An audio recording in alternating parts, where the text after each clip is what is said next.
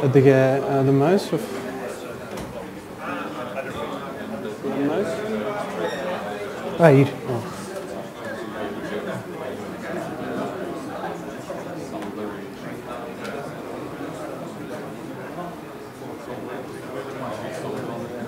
Als je code wilt laten zien. Sorry, you have 1 hour total, so you have 1 hour. You have 45 minutes 15 effective for for the talk. Okay, perfect. Dus de code, dan moet je wel op dat scherm zien. Als je met de muis wilt doen.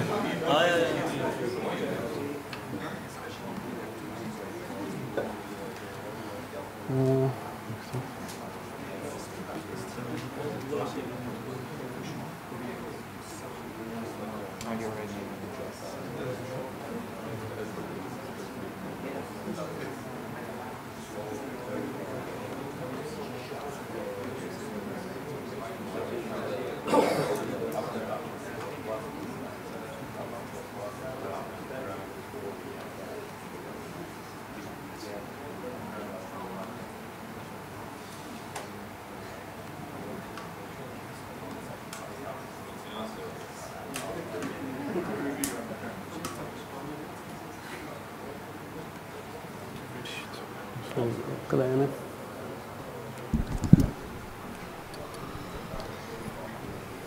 Okay, welcome everybody.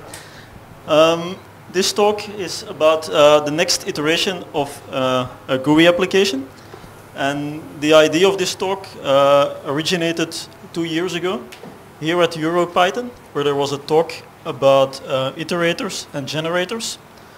And at the same time, we were developing the Camelot project, and we had some troubles into developing it further because the framework became more and more complicated internally, and it became difficult for users to customize it.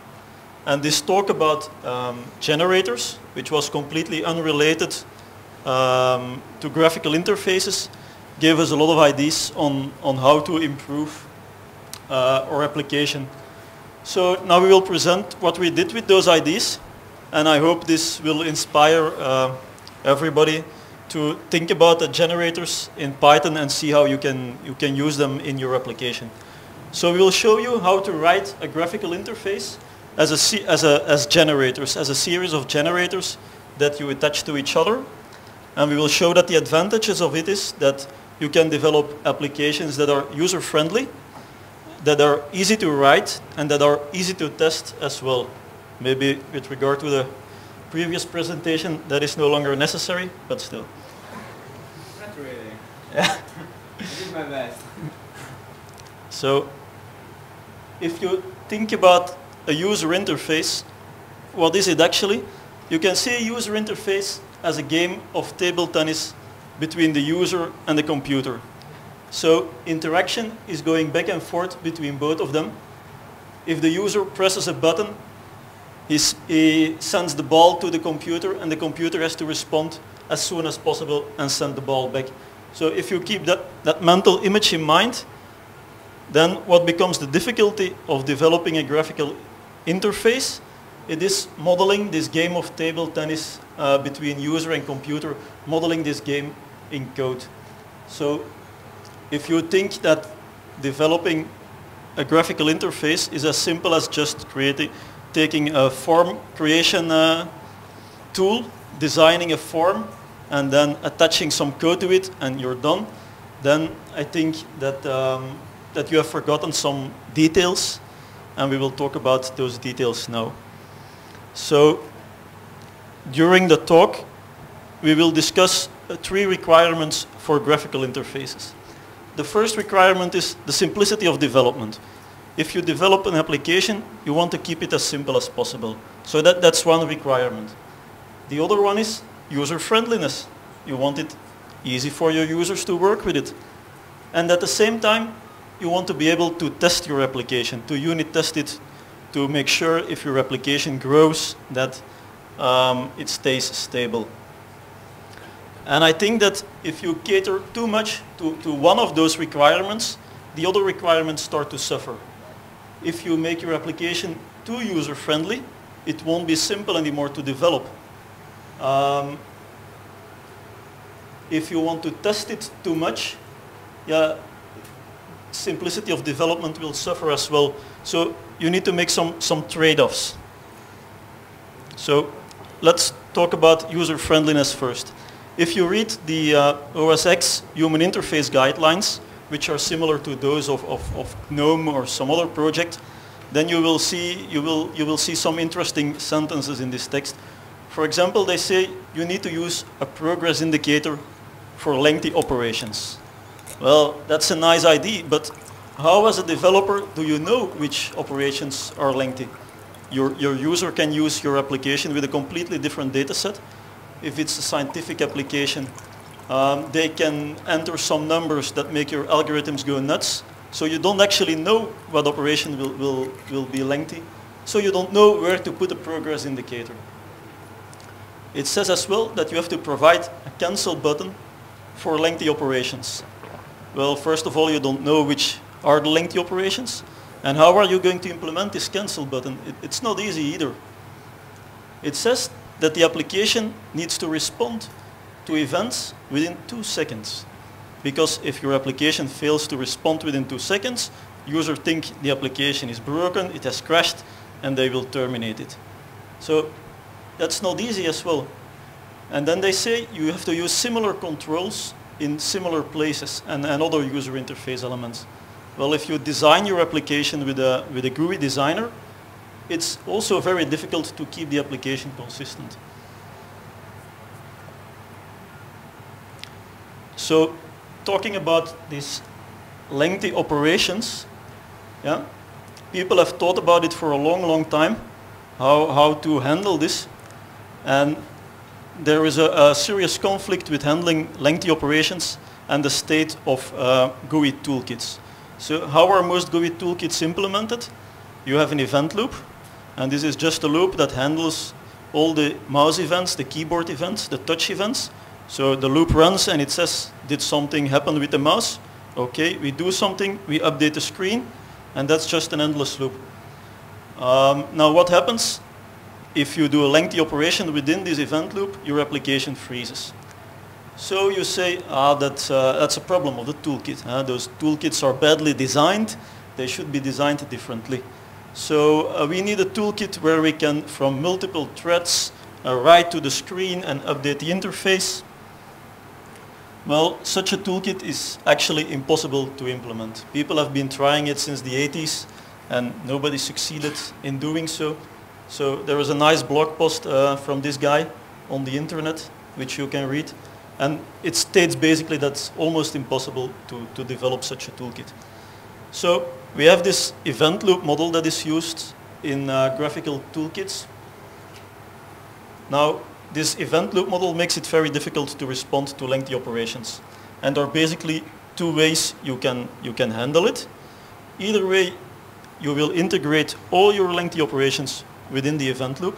So every I/O operation and things like that have to be integrated in the event loop. That's an approach that is taken for a large part in the Qt library. It's also the approach the Twisted project takes. The problem with this approach is that, well, you need to, you can only use libraries that you can integrate within the event loop, which reduces the set of libraries that you can use. The other approach is to write your application multi-threaded. Since you don't have a graphical toolkit that is multi-threaded, you can consider writing your application multi-threaded, but then you have the risk of getting stuck in the same tar pits where those multi-threaded graphical toolkits got stuck in. So, all difficult problems. Then there is simplicity of development.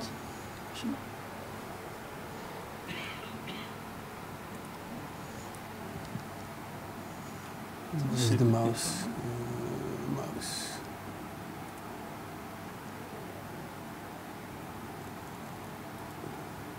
Yeah.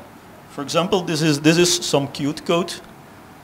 It's C++, and what you see in this code is you have here in C++ in Qt they have the concept of signals, which is something that the user did or an event that happened, and you connect it to slots.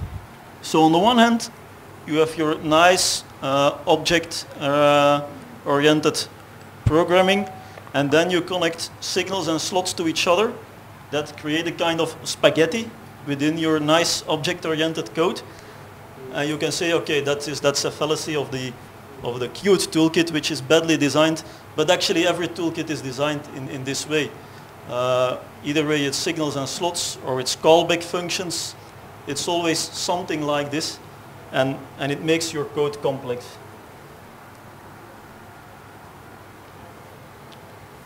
Then there is testability. How do you test a graphical interface?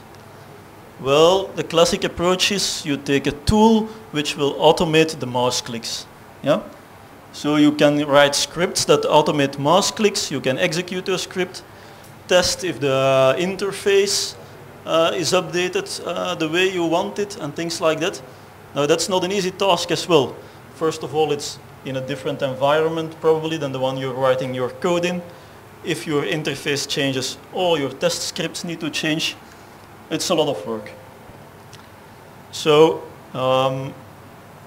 to present our ideas in this talk, we are going to develop a very simple application and then show you those three aspects: testing, code, ease of code, and ease of unit testing within this application. So this is a real world thing. A client came to us and they said, we have this application to manage our warehouse, but it does one thing, but it doesn't work with scanners. We want to use barcode scanners to do the picking in the warehouse. So they have an order, somebody goes into the warehouse, he takes a scanner, that's the step one, he scans an item, puts it on the truck, and the scanner, the data in the scanner must go into the application, third-party software. The third step would be, in this scanner generates a file, simple text file. We read in the file, the person verifies the data, sees, is this correct? And then it will be imported in the third-party application. Now this kind of application can have some drawbacks. It can freeze. It could be that you're waiting on I/O. It could be that the file, that the disk is not ready, whatever, the file is not read in properly. The third-party software could freeze your application, etc. Another issue you could have is exceptions. So if you read a file from a USB stick or something, it could give an exception. The scanner doesn't work properly and gets the data mangled up or something. The user cancels, which is not really an exception. It's expected behavior, but you need to handle that. And well, the file could be in the wrong format. The user could have chosen the wrong file or something. So that's things that can go wrong. I'll just show you now this application in action, how we conceived of it.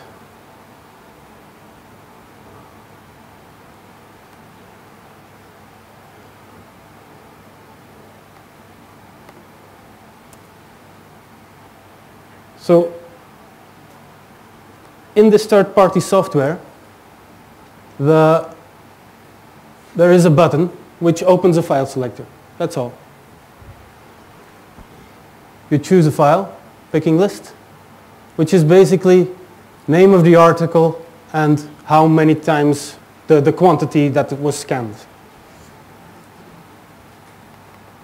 You select it, you get a screen which shows you what is going to be imported in the third-party software.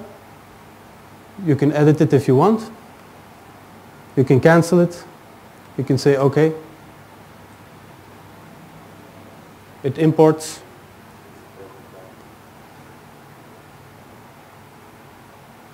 And it finishes. That's all. So that's basically the application we're talking about. Now let's see if we want to build it. What's the competition for GUI applications in this in 2013? It's still Visual Basic, visualbasic.net, and it's still Java. How would they stack up in our balance, in our matrix? First of all, Visual Basic. Well, Visual Basic is easy. It has a low threshold for new developers. It's just drag it onto the screen, add some functionality, you got yourself an application. But it's very hard to get it right. It's very easy to mess it up, to get your flow of screens out of order, it's hard to maintain. I guess preaching to the choir here, so. And Visual Basic applications will freeze on I/O, on other parts that you don't have control over. So, user friendliness, like I said, it will freeze. People will not know what's going on. Not very good. Testability. You can unit test Visual Basic applications, but it's very hard. It's not easy to get it right. Simplicity of development, yeah, it's very easy. We'll give it that. So where does it come in our balance? I would say here. Not very user-friendly, not very good for testability, but very easy to build. So, next competitor. Yeah, and we'll have a look at Java. So Java was designed by a large committee of really smart people. So that should be perfect actually. So let's have a look at how Java Swing works with regard to lengthy operations. Cool. So Java also works with an event loop. Of course, the whole Swing objects are not thread safe. So you have also the concept of a GUI thread or an event loop thread, in which all the Swing stuff is done. And if you have, if you want to do a lengthy operation, you have to send this lengthy operation to a worker thread, which is part of a worker pool or something like that. And the operation you send to the worker thread, it should extend Swing worker.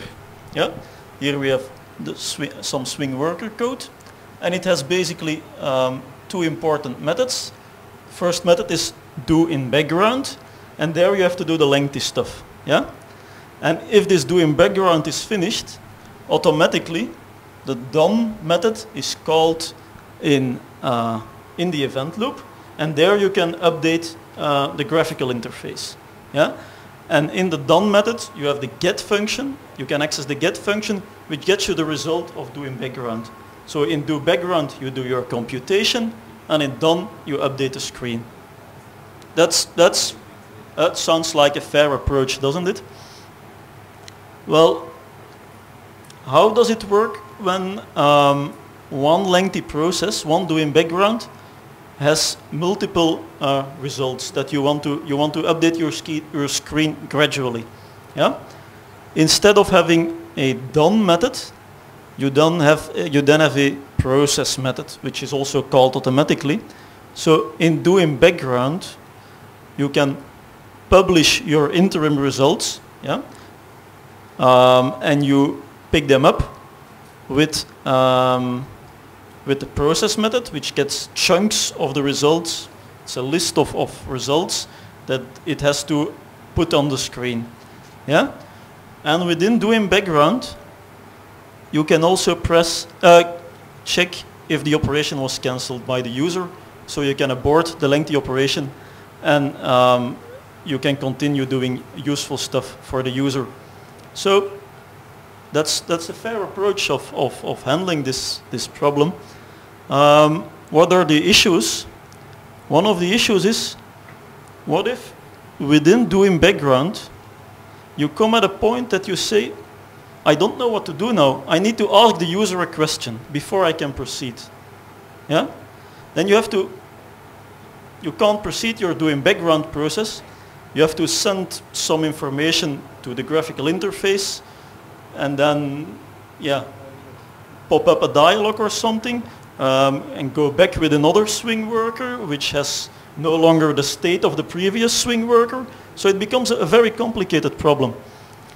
And what happens if within your doing background you say, okay, I have branch 1 and branch 1 updates this part of the GUI. Oh, but something else happened in branch 2, I want to update another part of the GUI.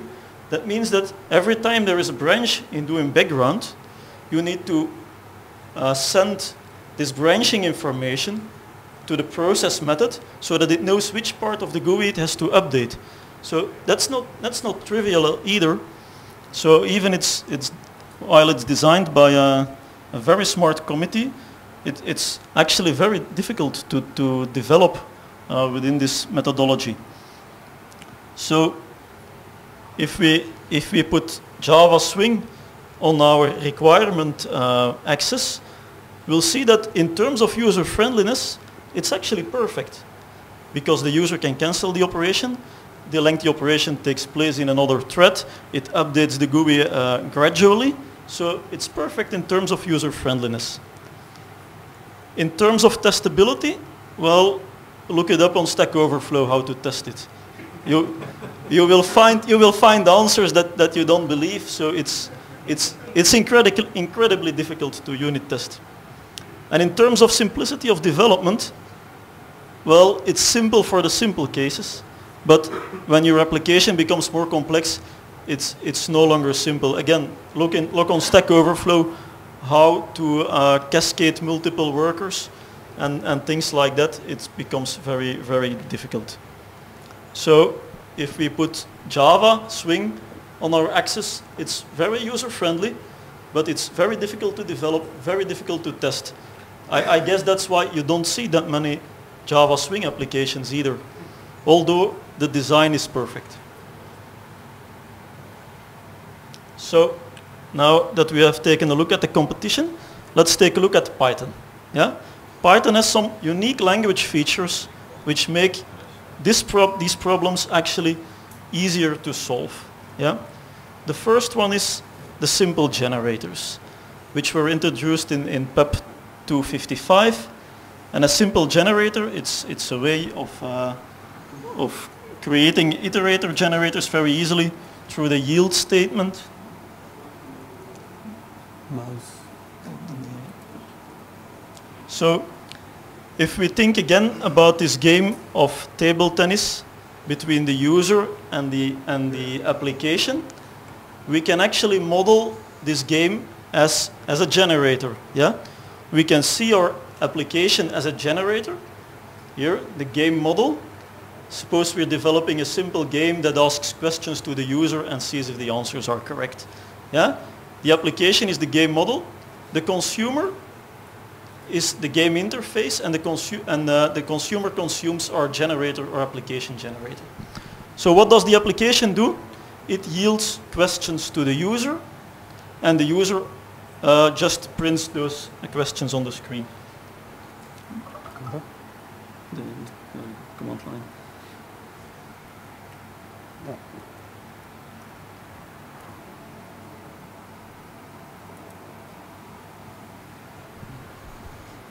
So if we execute this code, we get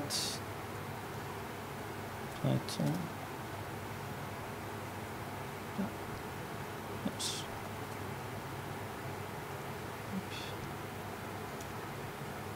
Let's move 5. Okay, very simple. Yeah, it just prints the questions on the screen that were yielded by the generator. Now that's not yet an application, right?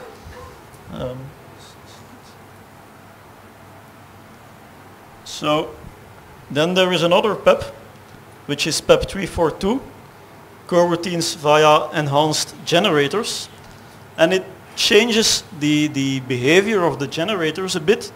It does these things. it redefines the yield keyword to be an expression. Yeah? So that means that the yield keyword can return values. By default, it returns, if you use the statement yield, by default it returns none. Yeah? But this PEP also adds the send method to your generator, so you can send information to your generator from the consumer. Yeah? And it also adds the throw method, so from the consumer you can throw an exception in the generator. And it also allows the yield keyword to be used within try finally blocks.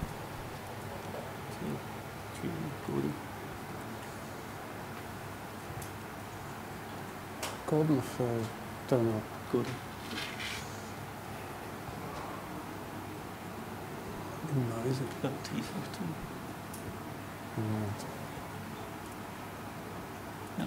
So let's rewrite this simple quiz application using this PEP. Let's have a look at how the application itself is written. So we still loop over the questions. We yield the questions. We get the answer back from the user. If the answer is 42, it's correct, we increase the score. Yeah? And at the end, we yield a sentence with the score of the user. Yeah? That's the modeling of the application. The modeling of the user loops over, it iterates over all the stuff that is yielded by the application. It prints the text. It asks an answer. If the answer is the character C, it says, okay, the user wants to quit the application. We throw the stop iteration exception to our iterator, and otherwise we send the answer to the iterator.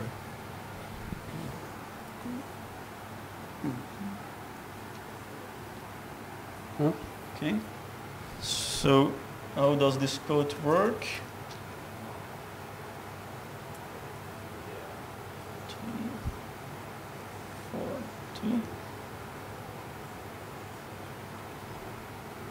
Okay, so it asks the first question, what is the meaning of life? We know the answer, it's 42. What is the velocity of an unladen swallow? African or European? Yeah, well, I don't know, so I will cancel the application. I press the C. So, there we are. Stop it. So what did the application actually do? When I pressed 42, this answer was sent to the iterator. When I pressed C, an exception was raised in the iterator and the application exits. So surely we can enhance this a little bit, because you see here in the application there are actually two things we do. We send strings to the user interface, and we ask the user interface for a response. So let's make this code a bit more generic. Instead of just yielding strings, we'll create some objects. We create an object that prints a line on the screen when you call its run method. Yeah? And we create an object that asks for input when you call its run method. And then the application itself will simply yield an object instead of a simple string. Okay. And then the user interface will loop over the objects that are sent by the application and execute the task. So we call these tasks, and we execute them into the interface. Whenever there is an exception, we send it to the iterator. Slide. So exactly the same application. Okay, what is the meaning of life? 42. Velocity of a swallow, 42 as well. the holy hand grenade explodes on how many counts? 42. Yeah, and the score is 3. So we've built this application as a series of generators. Yeah. Now we did this for a command line application. We can do.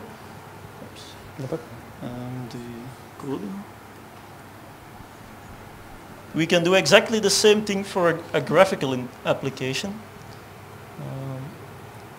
You see, we can develop our application as an action which yields any number of action steps. For example, here is the definition of the application. It yields message boxes to the user interface, and a message box is an object which has a GUI run method, and this GUI run method does something in the GUI. Yeah? And then we feed the action instance to a method called main action. Now what does main action do? It actually integrates this iteration process with the event loop, with the graphical interface event loop. So when you call main action, it starts the event loop. Yeah? It starts a separate thread in which it starts iterating over the model run method. And every time the model run method yields back an action step, this action step is sent to the event loop, executed in the event loop, and the result is sent back to the iterator, to the model run iterator. So Jeroen will now demonstrate how to build the previous application this way. As a series of action steps. So, I'll show you how we can do this in Camelot, which is the first time I think we are mentioning the framework. Camelot is the framework which Eric built, which incorporates these principles. And you can see here how this is done. This is actually the code you saw running before, so this is working code. Keep in mind this simple data object. This is just some fields, 2 fields, article and quantity scanned. And you have an object admin which describes how what is displayed, so article and quantity scanned, and which can give some additional information. Quantity scanned is editable and is an integer, for example. So that's just the object we will be passing, which Eric talked about. Now the action itself, you can see here, contains a model run function. And this is really where the magic happens. So we ask the user for files. We create an action step called select file, and it pops up the message box. We tell it that you can give it multiple files, and then we yield this step. If there are no files, we give a user exception, we give a pop-up file, and we say you haven't selected anything. And then we are going to go over the lines in the files. So for every file, we will open it, we will read every line, and then we will create these objects that I talked about. So we will create a data object for every line and pass in the article and the quantity. And then from these objects we will pass to another action step called change objects. And that is the dialog you saw where we can adapt, where we can review the data, where we can change the values, etc. And then accept or cancel that. These objects again are looped over, and then something is done. In the meantime, at each step, we will yield another action step, which is update progress, which will advance of the progress bar. So you can see it's really elegant. It's testable. It's easy to develop. It's easy to understand. And as you saw, it's easy to use. It never freezes. You can cancel it. You can edit it, etc.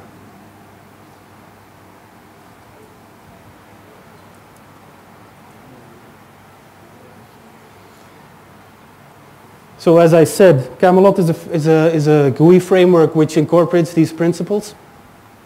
And out of the box, you have several of these action steps available. Let's see. You saw the change objects. You saw the select file. We also have a print HTML, which is which displays the HTML. We have the message box, which you saw. We've got a refresh, which refreshes all the data, which causes the model to refresh all the data. So a lot of stuff you can do. And these action steps, of course, you can create them as you want. So for the event loop integration, two things I forgot to mention when I discussed the main method. What it does as well while the event loop is running, and if there's too large amount of time between two action steps being yielded in the model run method, it will automatically pop up the progress bar dialog with the bar going back and forth to show the user that the application is active. Even though the operation in the model thread takes a long time, the user won't see an application that freezes. Another thing that the main method does is, if there is an unhandled exception in the model run method, it will pop up a nice dialog in front of the user saying something went wrong with the application. Maybe skip this. Laten zien of wanneer cancel komt nog. Ja, oké. Yeah, example. Yeah. So exceptions. You can get exceptions from the user, which would be what you can expect. Something like he presses cancel. That's something you have to handle. So the GUI can update the model about an exception like that. The user pressed cancel, stop doing what you're doing. Other way around, this works in both directions. The model can also inform the GUI that there is something wrong. So this third-party application crashes or something. The model knows this, sends a message to the user via the GUI, user exception, something went wrong.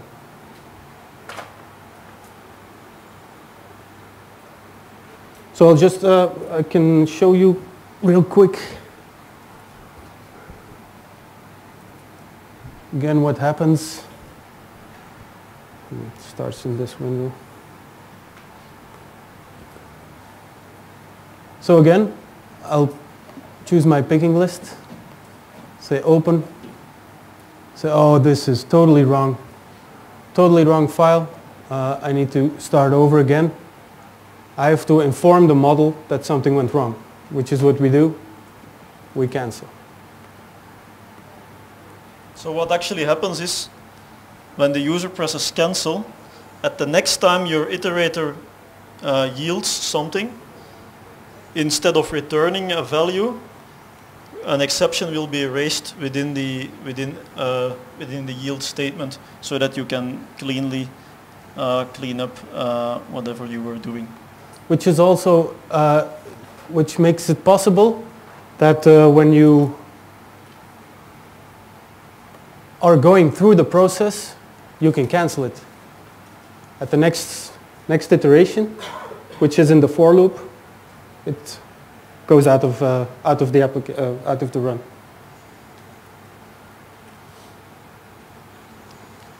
Yeah. So as you maybe saw in the implementation of the actions, the model run method has an argument which is called the model context.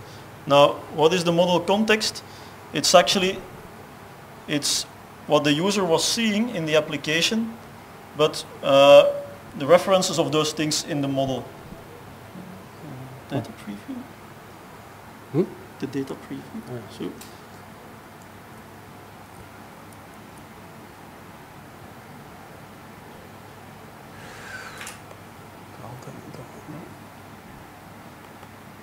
so if you have, for example, this screen, yeah, and you have here this export to Excel button, yeah, that's an action as well. Yeah.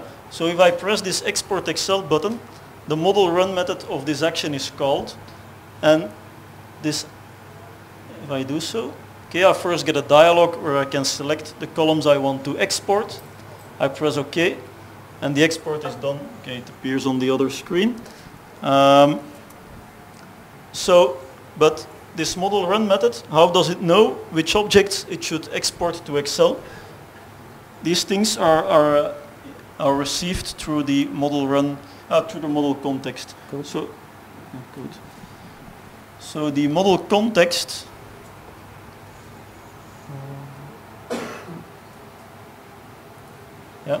the model context has a number of methods that you can use to get information about what the user was seeing. So you can, for example, call model context.get selection, then you get an iterator over the rows that the user had selected in his list. Yeah? If you call model context get collection, you get an iterator over all the rows that were in the list that the user was seeing. Yeah? There's another method called get object, then you get exactly that object which was under the cursor at the time the action was triggered. The model context also has some handy variables or attributes like selection count, the number of rows that were selected, collection count, the number of rows that were in the list, because if you want to, if you need to know this number to update your progress bar, and you have to first iterate through all the collection, well, it might take ages just before you can display a progress bar. Okay, now to test this application, basically it's very easy to test such an application. The only thing you have to do is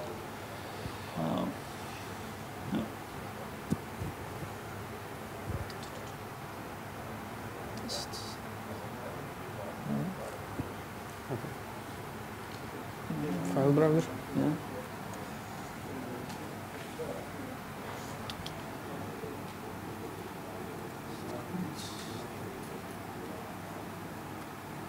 Test game.py. So to test such an application, the application is actually an iterator. So how do you test your code? You just loop over the iterator. So you call list on a call to model run, and the application is tested. That's how easy it is to test your application. Of course, you can make it now a bit more sophisticated to see not just whether it works, but whether it actually does what you want to do.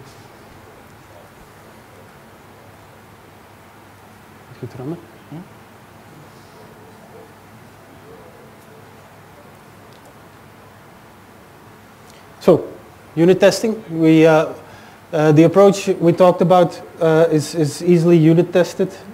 I'll show you the code.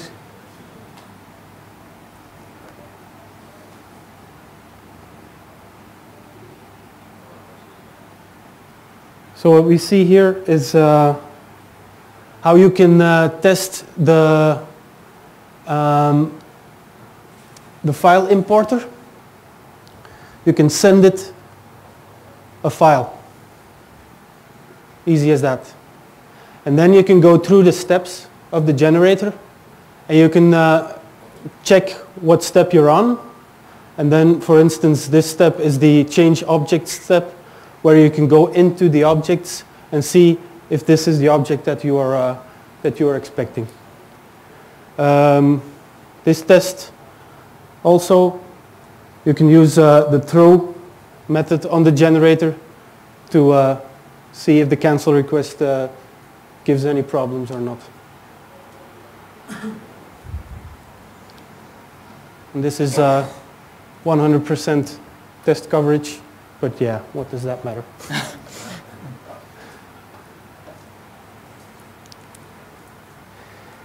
So the sweet spot, all this, where does that place Python and consequently Camelot on our balance? You guessed it, right in the middle. So it's very testable. It's easy to develop, and the user gets everything that he wants. Okay. Now, there is one problem with this approach, and that is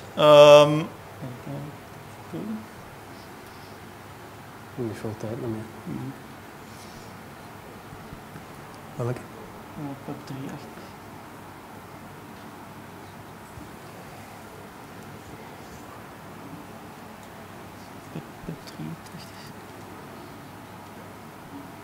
The issue is, what if you want to combine actions together? Yeah, you have written a couple of actions and you want to combine them in one big action. For example, in our game, I have the ask questions action, which asks a bunch of questions, and then I want to integrate this action into my bigger game action. Yeah. So the obvious thing to do would be, I create within my game action, I create ask questions. I call ask questions model run. I loop over the returns, and I yield these steps as well. Now there's an issue with this. Somebody knows the issue? No? Well, it is the passing of the answer. So when the user is going to answer the question, yeah, the answer will be the result of this yield step. Yeah? And the answer will never get here. This will always be none. Yeah? So fortunately, in Python 3.3, there is this PEP 380, which allows us to yield from subgenerators. It's in the code. What? Slide? Yeah,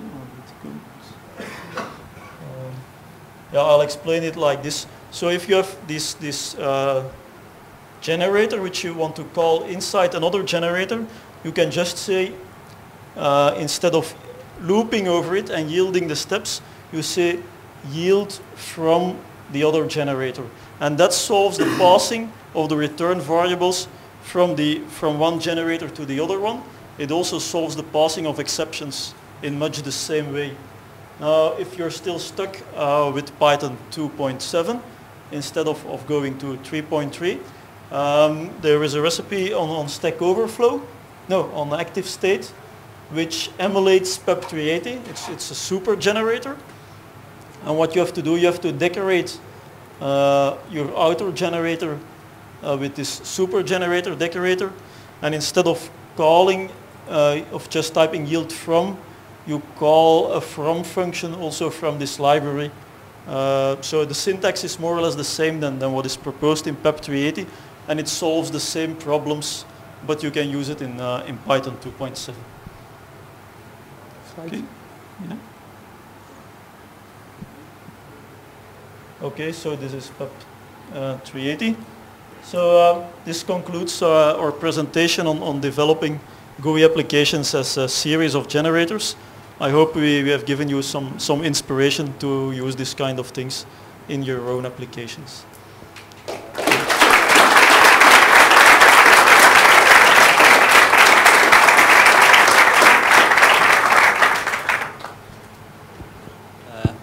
Hi, thanks for the talk. So the first question is, when the user cancels and the export is started, does it undo the things that have been already exported? Or well, in the example application, it didn't do so. In a real application, you would start a transaction right at the first import state, where you do the first import, you start a transaction. And when the user cancels, you just undo the transaction and everything is. And then another thing, just nitpicking, but the sweet spot of the Python in the middle looks like it doesn't do anything well because it's the best is on the corner. Well, it should be like around everything. Yeah, but it's a trade-off. I mean, if you look at this way of developing the application, it's more complex than developing a VB application. So I'd say in terms of developer simplicity, it's maybe a little bit more difficult. So it's a balanced approach that you need to take. It's the real life. We can't be perfect. So we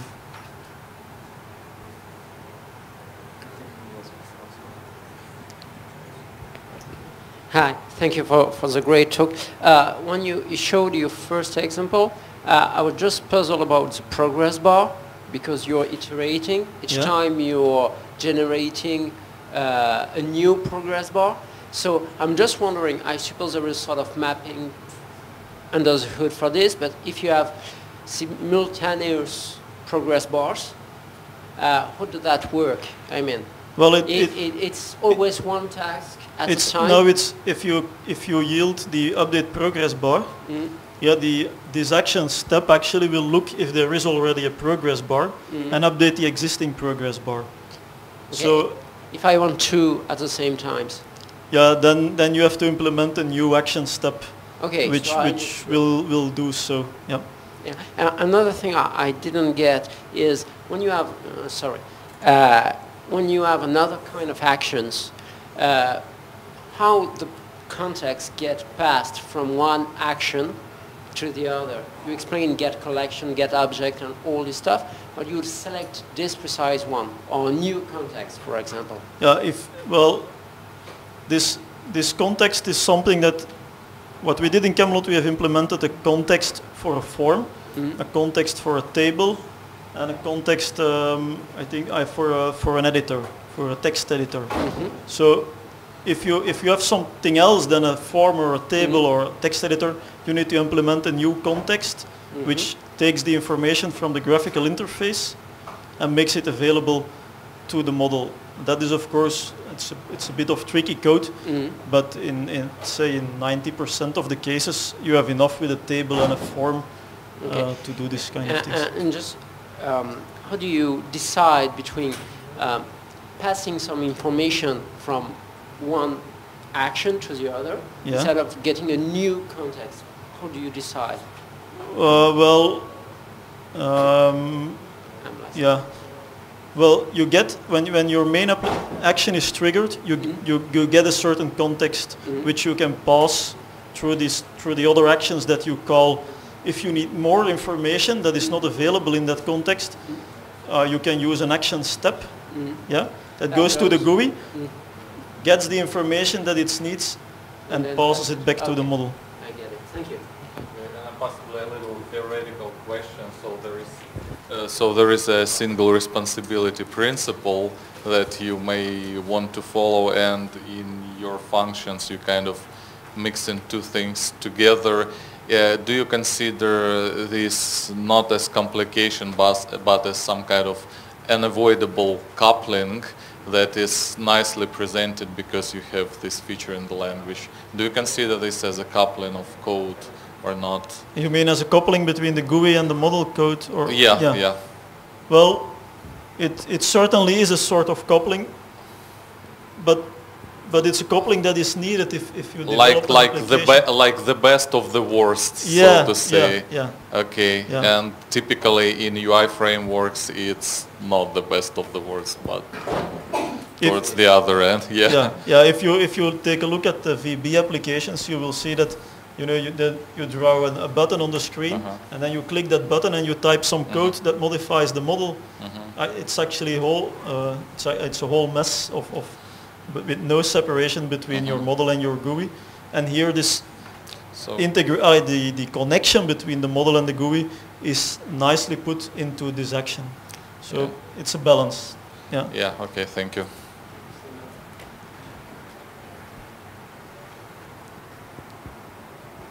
Thank you. Great talk. actually. So I wanted to ask about PyQt4 and Camelot. How are they related? Does Camelot require PyQt4 or can be used with another like graphics GUI type of library? Or It's tied to PyQt. Yeah. For the moment, it's tied to PyQt4. You can as well use PySite. And well, in an experimental branch, we're supporting Qt5, but that's experimental for the moment. Yeah, I'm puzzling a little bit about modal dialogues. You had one big window, and then you press one button, and another window opens on top of it. Yeah. And if there is basically just one big iterator which yields these actions, how do you configure whether or not the window should block the other window or not? Yeah, that's a very good question actually. Within the event loop code that handles the generator, yeah, it makes a distinction between two kinds of action steps. You can have a blocking action step and a non-blocking action step. The non-blocking action step never returns something, it just executes the code in the GUI so that your model code can continue to run as fast as possible. And with the blocking action step, it will first wait until something is done inside the GUI and then get the result back to the model. So there is actually, you have two kinds of action steps in the code.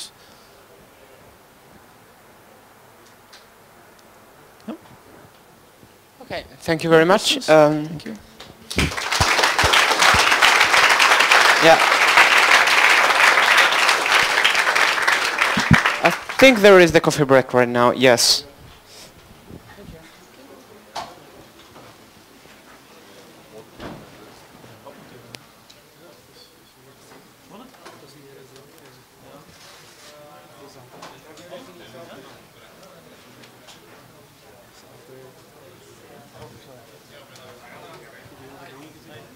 Daniel.